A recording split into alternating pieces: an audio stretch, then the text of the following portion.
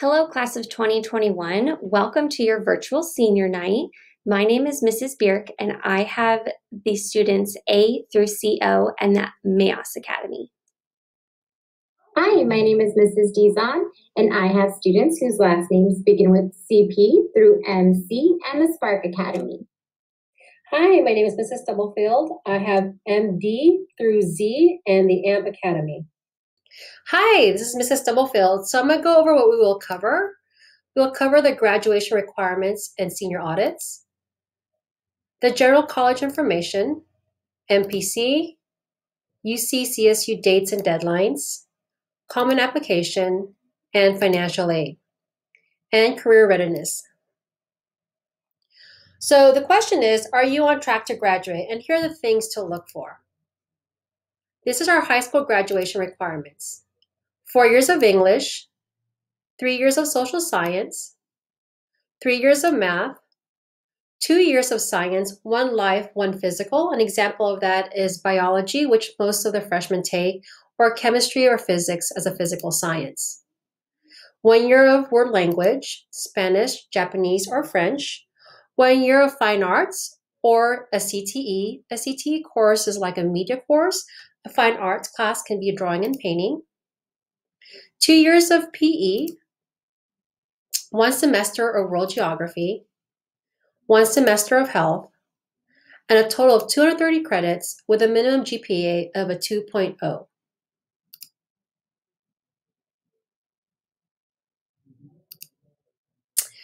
What does a senior audit look like?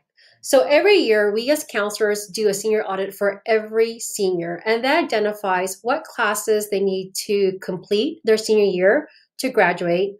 So are they on track? Are they not on track? What the GPA is, and also are they A through G for your college eligible? So this is what it looks like as a blank slate. We put the student name, graduation year, which is going to be 2021, and then if you look at this right here, the little darker areas, those are the graduation requirements. This is a sample of a completed senior audit. And we're going to be sending out our calendars. Each of us as counselors are going to send out our calendars so that we'll meet individually with the students through Google Meet or Zoom or even a phone conference to go over their course requirements. Hey, it's Mrs. Dizon here. Now we're going to jump into college application information. Here are some tips to remember when filling out your college applications. Use your legal name and personal email address, as your school email address will be deactivated as soon as you graduate.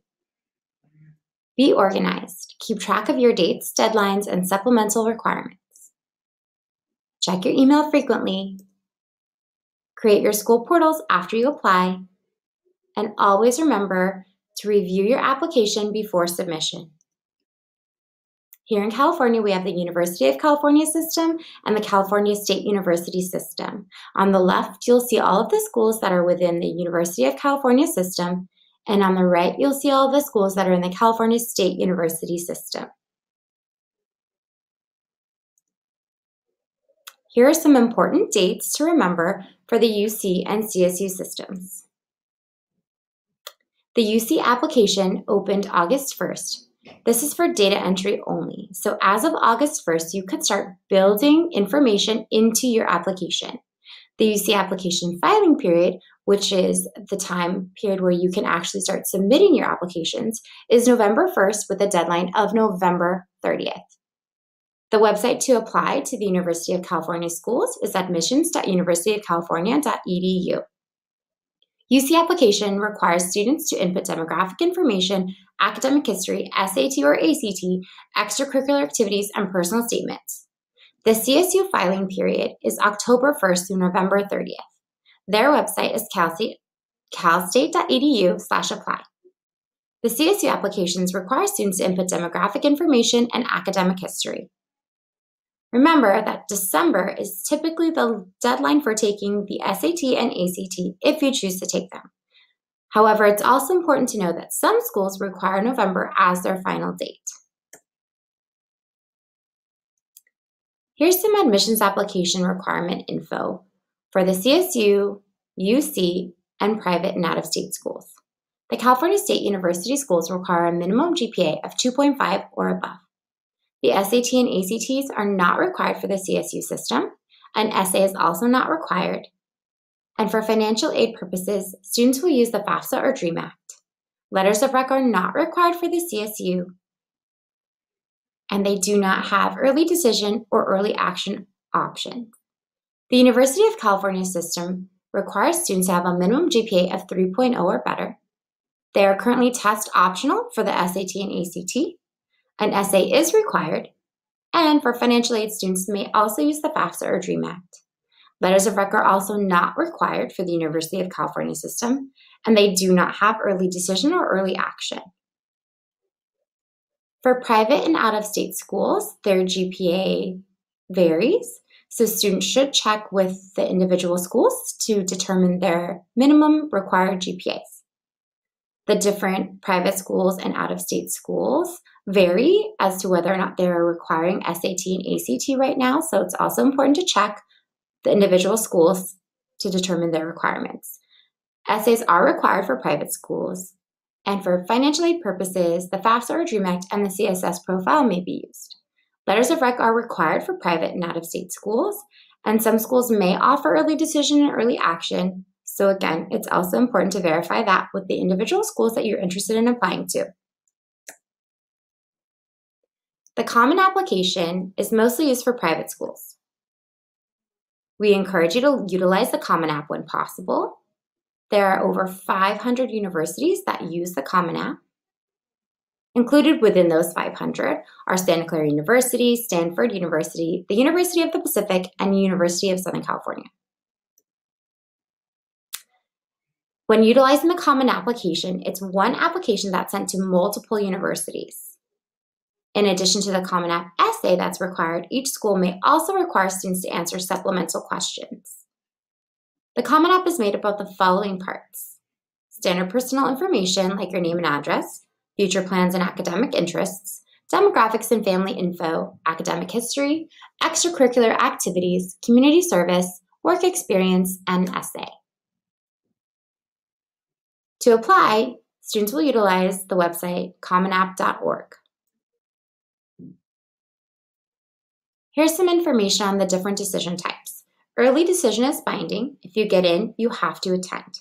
If you're accepted, you must withdraw your other applications from the other universities that you've applied to.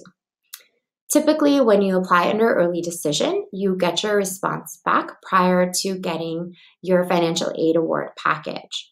So you won't know what your financial aid is going to look like for that particular school by the time you get in under early decision. So if financial aid is a concern, this may not be the best option for you. Under early decision, students must be very sure they want to attend. Most students do not apply through this option. Early action is non-binding. However, there may be restrictive early action that is offered by some universities. Under early action, students do have until May 1st to decide if they want to attend that university. They just receive their admissions decisions early. It's a good option if you're ready to apply. Regular decision is non-binding. Students may receive rolling admissions decisions, meaning that the universities may let students know of their decisions throughout the year, or some universities send their acceptances all out at one time around March or April. Under regular decisions, students have until May 1st to decide, and this is the decision type that the majority of students will use. Hi everyone, it's Ms. Bierk. We're going to jump right into SAT and ACT information. So unfortunately, due to COVID-19, the SAT will not be offered at Monterey High School this year. For UC admissions, the test is optional, which means that the SAT and ACT is not required, but they will accept your score if you choose to send it. For CSU admissions, they no longer require or accept the SAT or ACT scores. Even if you have taken the exam, they will not accept your scores. For private and out-of-state admissions, most schools are test optional, but some may still require your test scores. Research whether your schools will require you to submit your SAT and ACT scores. Community colleges. What options do you have other than a four-year university? There's Monterey Peninsula College, or MPC, which is located here in Monterey. Cabrillo College in Santa Cruz. Hartnell College in Salinas. Mission College in Santa Clara. San Jose City College in San Jose. And Santa Barbara City College in Santa Barbara. These are just a few of the options that are local here to Monterey. There are plenty of options throughout the state of California. You can search or talk to your counselor to find some more information. The Monterey Peninsula College Promise. If you are a first-time student, which means you have not enrolled in college yet and dual enrollment does not count, the first 2 years are free. So you need to complete the FAFSA or the DREAM Act, graduate from Monterey High School, be a first-time college student. Dual enrollment courses do not count. So that means that if you have taken a dual enrollment course, you are still eligible for this Monterey Peninsula College Promise. Enroll in at least 12 units or more, which is considered a full-time student. And select an educational goal for a certificate, associate, or a transfer plan to a four-year university. Complete MPC orientation and create an educational plan with the MPC counselor. This is a great opportunity to save a lot of money on your college plan, and I implore you to find out some more information and apply if you're planning on going to a community college. What other options are there for financial aid? Most universities will not provide financial aid unless students complete the FAFSA for U.S. citizens or the California DREAM Act for undocumented citizens, and the CSS profile, which is private schools, and you complete that along with the FAFSA or the DREAM Act. Applications for FAFSA begin October 1st, 2020, which is less than a month away, and it's open through March 2nd, 2021.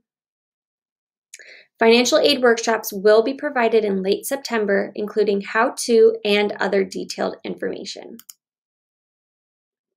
Career readiness. Whether you're planning on jumping straight into the job sector or college first, then a career, we're going to talk about some tips and tricks to get you ready. When you're applying to jobs, these are some job sites that you can use: Indeed.com, Monster.com, or USAJobs.gov. You can also go the military route and visit a military recruiting office. If you are needing help building a resume, I would suggest going to LinkedIn.com. You can add in all of your job and volunteer and internship experience there, and it can export into a resume. Practice your interviews. Use family, friends, your counselor to role play and be prepared for interviews. Please use a professional email address. Try to avoid putting acronyms and numbers and inappropriate words in an email address. Stick to just your first name and your last name. And then professional attire. Don't show up in jeans and a ripped shirt. Make sure you're wearing a shirt with sleeves. Dress pants are preferred. And maybe a suit jacket.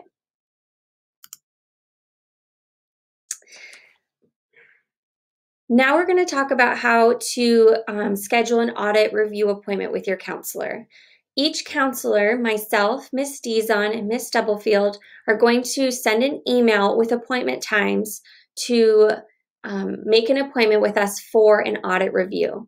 We are requesting all seniors make this appointment with us to ensure that you are all on track for graduation. Please be on the lookout for this email. Thanks.